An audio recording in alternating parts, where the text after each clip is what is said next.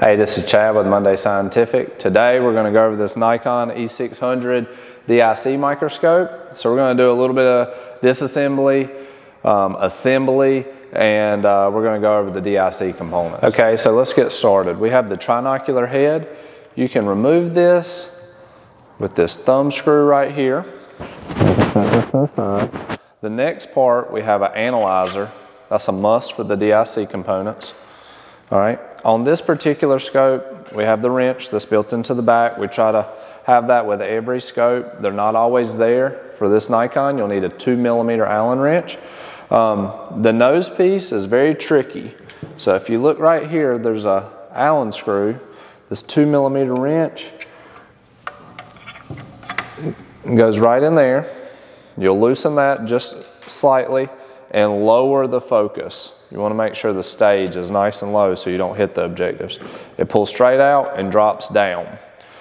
Once you have that, we'll take that off and then we'll remove the stage. So the stage is on a thumb screw here on the front. Loosen that, and that takes right off. Then we're going to lower we'll raise the focus back up. Okay. All right. So then we're going to have to take the polarizer off before we take the condenser out. So that same wrench, there's going to be a hole right there on the front on this one. A lot of times this thing rotates, so it could be over to the right or it could be behind it. You just have to find where the screw hole is. Then once the polarizer's off, you can drop the substage.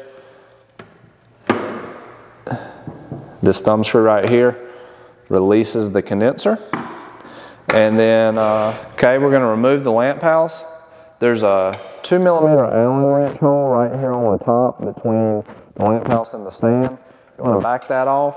Once that's off, you can just give this a little wiggle and it'll come out. Those two pins will go into these holes when we do a assembly and put it back together. The microscope's disassembled. So while we have it disassembled, I'm going to slide this out of the way. We'll go over a couple of the parts. Like I said, we have the analyzer. The analyzer is going to have to be above the objectives for DIC. You have the objectives right here. This particular scope, we have a phase objective. It's going to be a phase 1. There's a phase 1 prism that corresponds to this objective. Then you're going to have a 20, a 40, a 60, and a 100. Above each one, you'll notice a little slider. These sliders have writing on there, PF 20 to 20X objective. They line up. You'll need this prism to get the DIC to work correctly. All right, there'll be one for each objective. This condenser will have stops, phase rings, DIC prisms. Those prisms in the condenser will have to line up to what objective is in the field of view.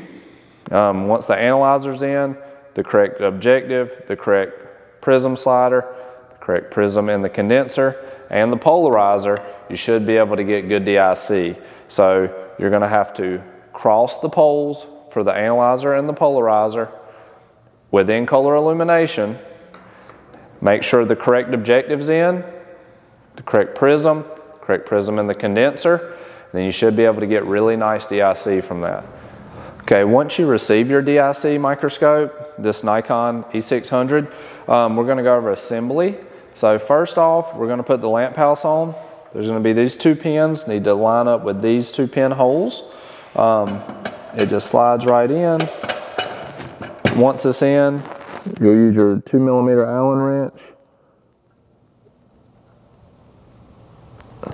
Tighten that down, if I can get it in there. There we go. So that lamp house is nice and sturdy on there. All right, the next portion, we're going to go ahead and put the condenser in.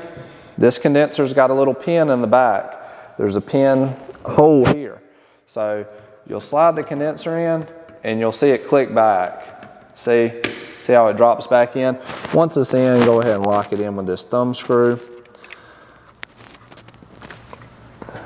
Raise it up, raise the substage up, and then we can put the polarizer on. So here's your polarizer. We're going to set it over the dust glass, and then use the 2mm Allen wrench to tighten that on, and then the polarizer is locked in. Then we're going to take the nose piece. The nose piece, like I said, is very tricky. It has a groove here. It's best to do it with the stage off and the condenser and substage down. What you want to do is kind of set it halfway back. You want the notches to go in. It's very, very tricky.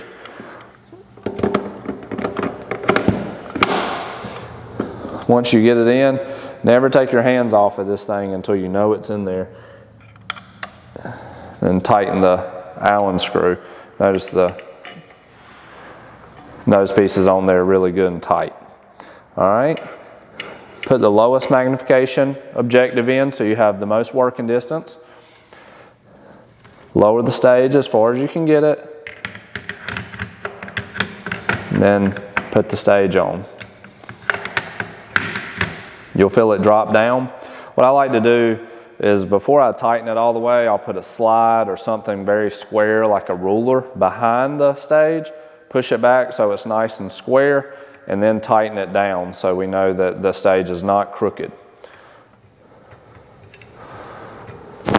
It's nice and tight, ready to go. Then you want your analyzer. Your analyzer is going to go in this analyzer slot here. Each analyzer is going to have two configurations. You're going to have an analyzer and then what the model is right here. This particular feature, you want the analyzer portion facing upward to ensure we get good DIC. Then you'll want to put the head on. I like to turn the heads kind of sideways like this so I can get a good start on the screw, and then pivot it once it's ready, and then lock it down. Now your microscope's assembled and you're ready to set color illumination and get started enjoying the DIC of this beautiful microscope. Okay, we've disassembled and assembled this DIC microscope. We went over several components on it. With any kind of microscope, especially DIC, they are a little tricky. You need to pay attention to the manual, make sure everything's aligned. Color illumination's a must. But you know, once you get it pretty roughed in like this, give us a call. If you have any questions, we're happy to help. We'll send a manual with the scope or provide one online for you. So this is Chad with Munday Scientific, and if you got any questions, reach out to me at info@mundaymicroscope.com. You can find us at mundaymicroscope.com, or microscopemarketplace.com is our e-commerce marketplace where you can buy these microscopes and accessories.